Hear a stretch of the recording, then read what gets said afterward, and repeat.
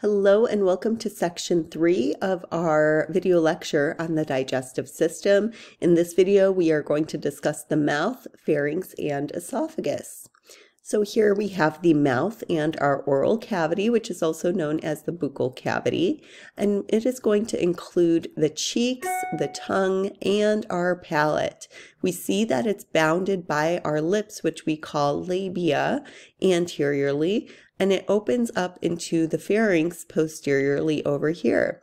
In this area, we'll see that the tissue is lined with our moist stratified squamous epithelium. Again, we have an area of abrasion where the food is going to come into. And then the roof of the oral cavity is made up of the palate. So here we see the hard palate, which is going to be made up of the maxilla and the palatine bone. And behind that, we have the soft palate. Here it's made up of skeletal muscle and connective tissue.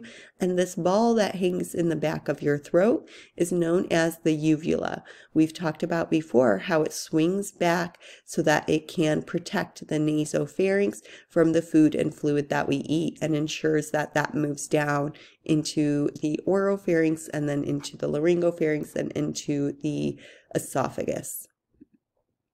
So here is an actual oral cavity, and just wanted to show you the hard palate here, soft palate, and there's that uvula. And just a sagittal view as well of our hard palate, again made of the maxilla and palatine bone, the soft palate, and the uvula hanging back.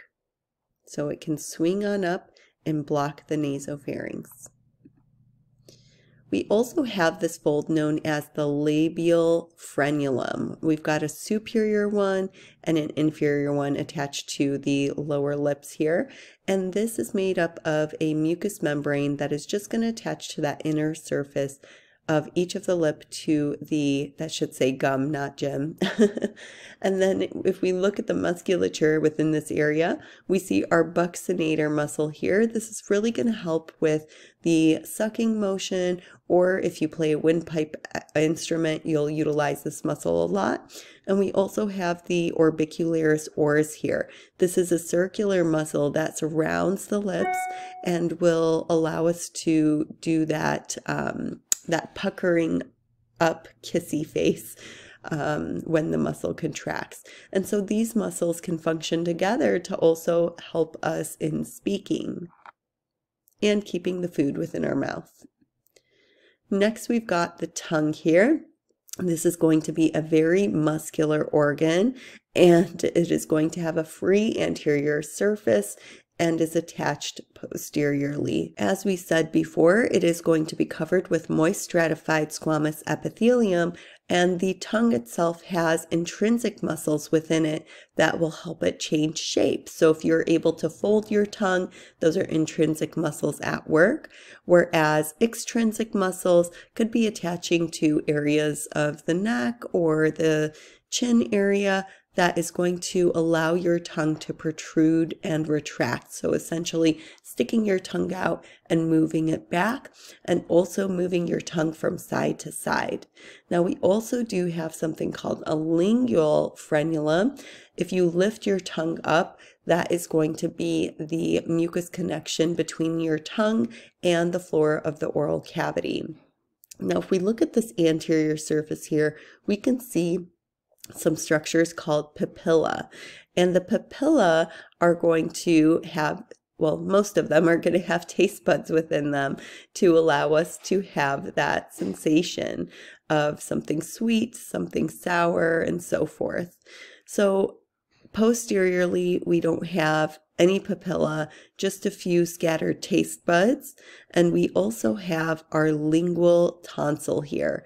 The lingual tonsil is made up of lymphoid tissue and serves as a surveillance area of pathogens moving into the GI tract.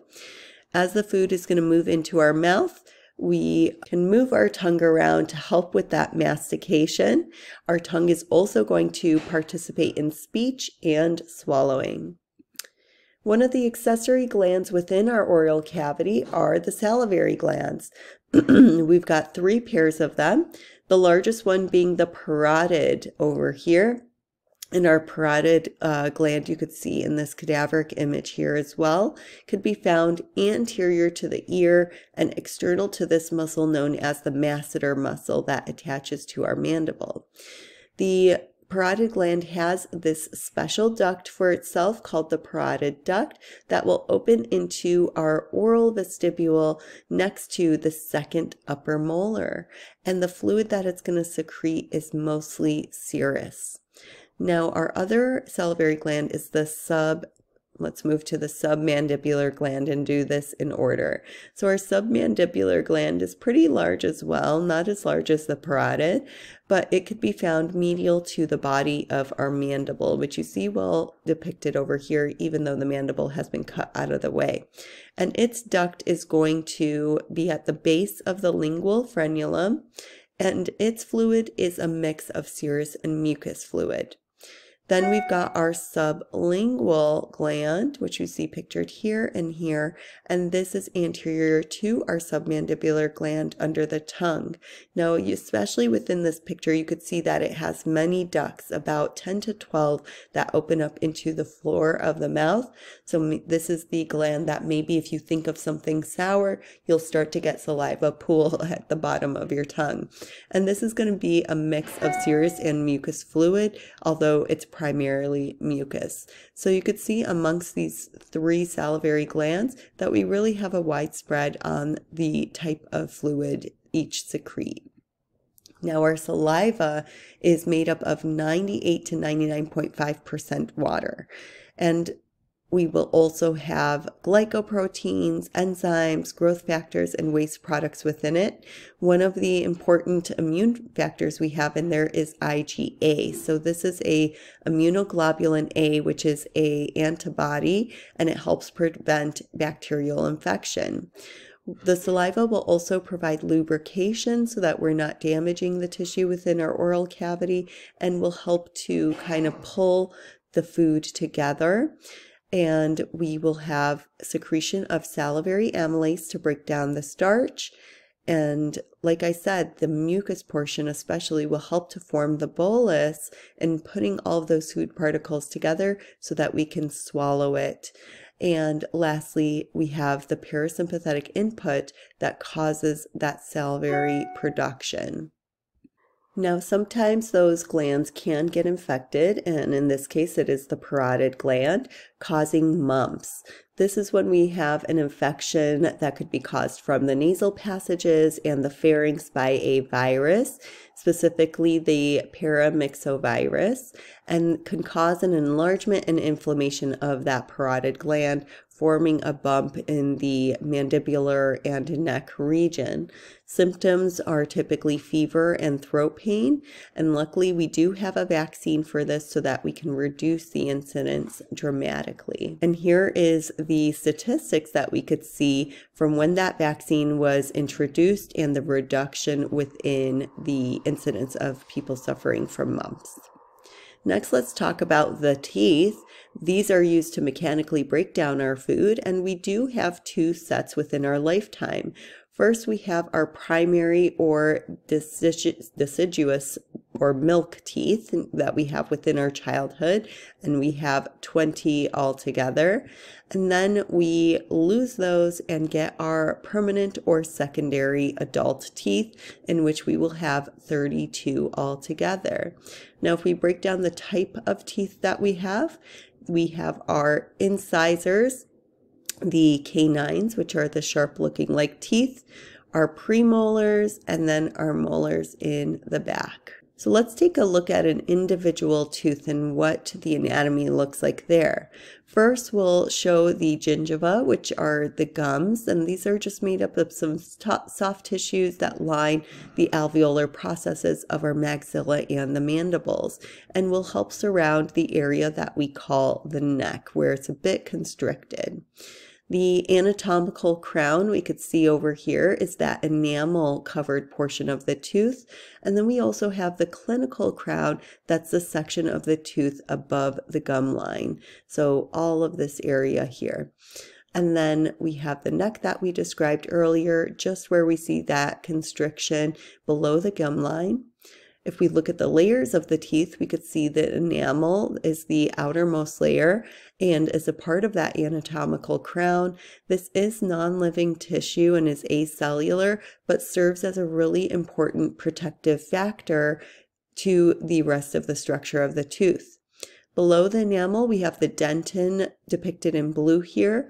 This is living and cellular and is made up of calcified tissue. We can see that it extends down into the root of the tooth and is covered by cellular bone-like structures that help hold that tooth in its socket.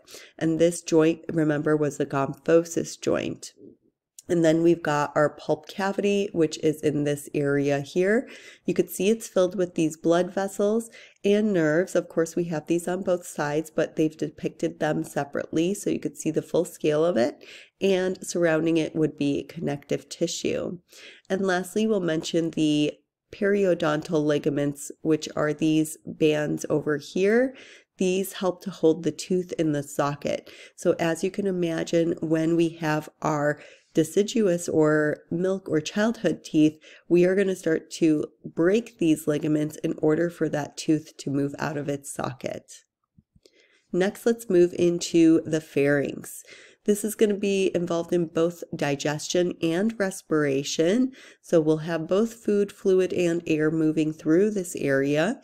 It is lined with skeletal muscle with a mucous membrane covering, and we divide it into 3 different areas. We've got our nasopharynx that is found posterior to the nasal cavity, our oropharynx found posterior to the oral cavity, and then our laryngopharynx that is posterior to the larynx.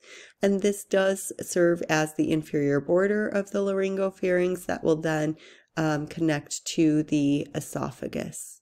And of course, the anterior portion of that laryngopharynx is attached to the larynx. So if we were to inhale air, it would move into the larynx and then into the trachea. If we are consuming food and fluid, it is going to move down and back into the esophagus. And here's just a view of that bolus moving from the pharynx down into the esophagus. So here's the oral cavity. We see that epiglottis move down to protect the larynx, and it moves further into the esophagus here. That brings us to the esophagus, which is approximately 30 centimeters long and could be found posterior to the trachea. We could see that well demonstrated in this photo here, where the trachea would be lying anteriorly here, and this is all of the esophagus. And we are going to then see the esophagus pass through the diaphragm in an area known as the esophageal hiatus. So basically it means that there's an opening within the diaphragm so that we can transition that esophagus from the thoracic region here through the diaphragm and into the abdomen for it to connect to the stomach. Now sometimes we get a widening of that opening, that hiatus, and the esophagus along with the stomach can move into the thorax. So that is called a hiatal hernia, in which that hiatus opens up, allowing some of the organs from the abdomen to move into the thorax. Our esophagus has 2 different sphincters. We have the upper esophageal sphincter, which is made up of striated muscle. And then we have our lower esophageal sphincter, which has many names. It's also known as the cardiac sphincter and the lower gastroesophageal sphincter, or just the lower esophageal sphincter itself, and is made up of smooth muscle. So we do not have control of this sphincter. It is involuntary.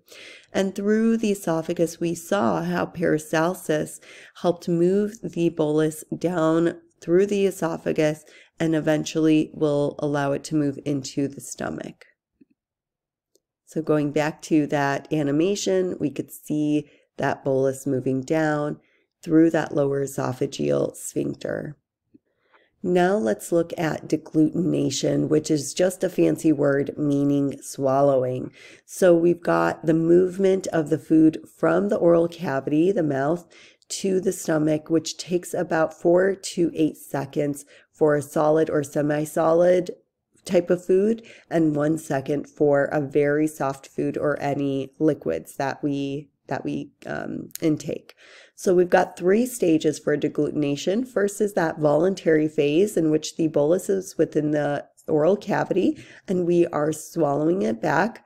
Then we have our pharyngeal phase, and this is now when the autonomic nervous system takes over and we allow those constrictor muscles to move the food down the pharynx and moves us into the 3rd phase, which is the esophageal phase. And again, the autonomic nervous system will take over, allowing the muscles within the esophagus to constrict and create paracelsus movement down the esophagus. And I highly suggest for you to click on this animation of degglutination so that you could see the process in more of a sequential type of step to see that food moving down into the stomach.